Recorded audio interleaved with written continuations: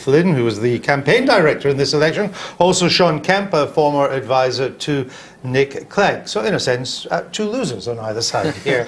Let me come to Patrick Flynn first. Taking the point there that you're second in 120 seats now, sometimes not a very good second, but you are second. Here's the problem though. There won't be another election for 5 years now, almost certainly. 5 years is a long time for an insurgent party to have to wait. Well, that would be true were there nothing else to do, Andrew, but obviously next year we have the Welsh Assembly elections, the Greater London Assembly and the Scottish parliamentary elections. You don't do well in any of these. Well, I think you ought to watch the Welsh Assembly elections in particular, where we're going to do spectacularly well. And by 2017 we know we've got something else to do. The little matter of an in-out EU referendum, and now the guy who's promised it has got no excuse whatsoever not to deliver it. And I can tell you, once the dust has settled on this election, by the middle of next week, the in-out EU referendum is going to become by far the biggest story in British politics. But if Mr Cameron does deliver it, and we have a referendum, and we vote one way or the other, either way, isn't your party out of a job then? You've lost your raison d'etre.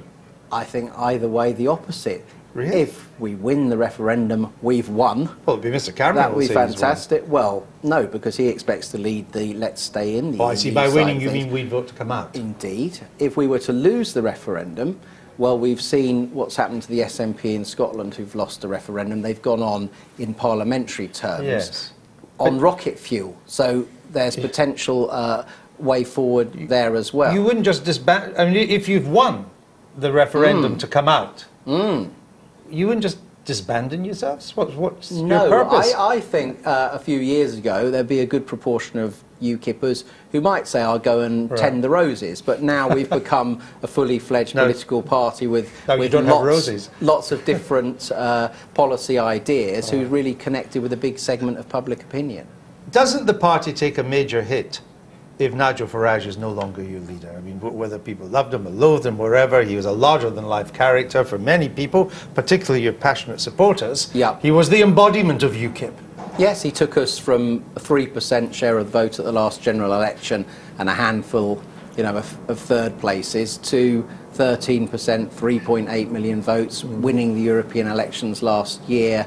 You know, all those second places to attack at the next election. So can you really continue with that? Well, he's taken the party a huge way, but he's also built a team around him, and he says UKIP's not a one-man band, and that is clearly right. There's an emerging generation of talent in UKIP which can take the party on even further, I think. Is he definitely standing down? Is he definitely ceasing to be leader?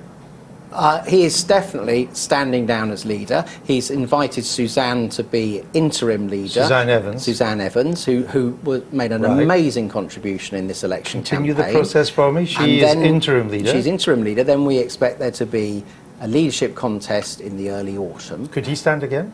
He could stand again, couldn't he? That would be, so you know, he hasn't ruled that out. Understandably, he's looking to take some time out and reflect on things. Aren't we all?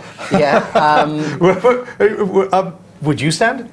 Well, look, I've said that politics is a team game, and you don't have to be the captain of the team to make a major contribution. And I think everyone at a senior level in UKIP needs to reflect not on ego, but on who is best placed to take us on even beyond the great success we've had already. Forgive me, but I'm not sure if that's a yes or a no. No, it's a bit Delphic, isn't it? It is a bit Delphic, which means that you're getting like all the other parties now. You've come of age despite a rather poor performance. Speaking of poor performance,